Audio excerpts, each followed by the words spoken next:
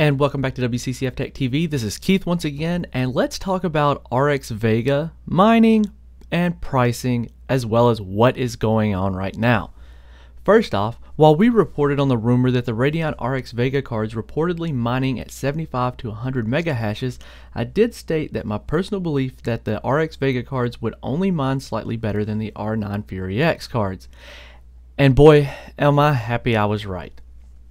Turns out, thanks to Anthony at Tweaktown and Nathan at Legit Reviews, we now know definitively that the Radeon RX Vega 56 and 64 are mining at roughly tuned GTX 1070 levels when it comes to Ethereum mining, albeit with way higher power consumption to do so. This is good for gamers, meaning the RX Vega will unlikely be a target for people still buying GPUs to mine, because believe it or not, there's still money to be made for it by the patient people who are left in the game. All of that to say it should be going mostly to people who actually want to game, and the price should stay fairly consistent, right?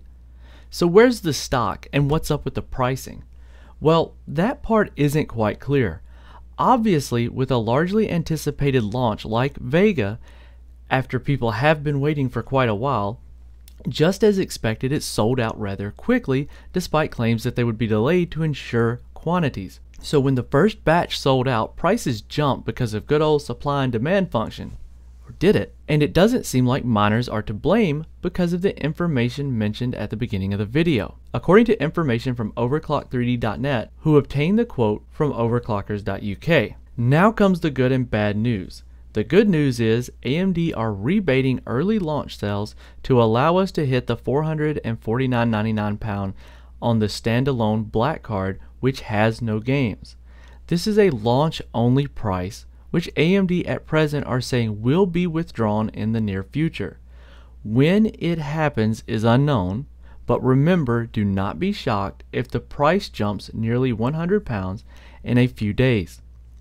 This time round, there's no early adopter tax, quite the opposite on the standalone black card, so do be quick. Of course, links to the sources are below in the description, or above if you're on Facebook, and I urge you to read them further. But it appears that once the initial round of Vega GPUs sold out, we may not see that eagerly touted launch price for very long. And it looks that the final resting price may end up being around $100 or pounds higher than originally anticipated and announced.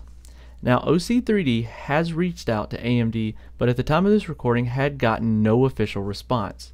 So, do you blame miners or do you blame AMD on this one?